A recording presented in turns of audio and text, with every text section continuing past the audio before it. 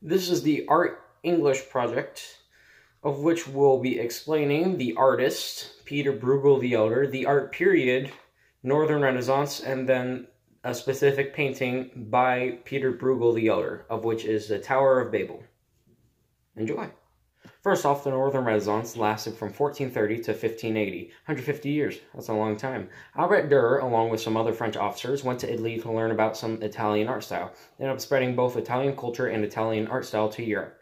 While Northern Europe was going through a cultural change, the French officers and Dürer came back. Instead of taking federalism, chivalry, monarchs adopted the Italian style and then spread it. This art style was spread through the Alps, German-speaking countries, the lowlands, France, and England. It could not have started without the richer supporting the art style, as they were the sponsors for it. The art style was meant for people to be able to connect with God through only prayer. In this section, I will be talking about the Tower of Babel. It was painted in 1563, consists of a giant tower in the center of a miniature town, and is 3.6 feet wide by 5 feet tall. It's a big painting.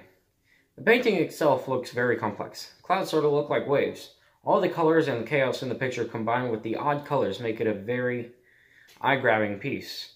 The light is coming from the left side, and the tower is blocking the light from reaching the dog on the right. It's a very good shadow work.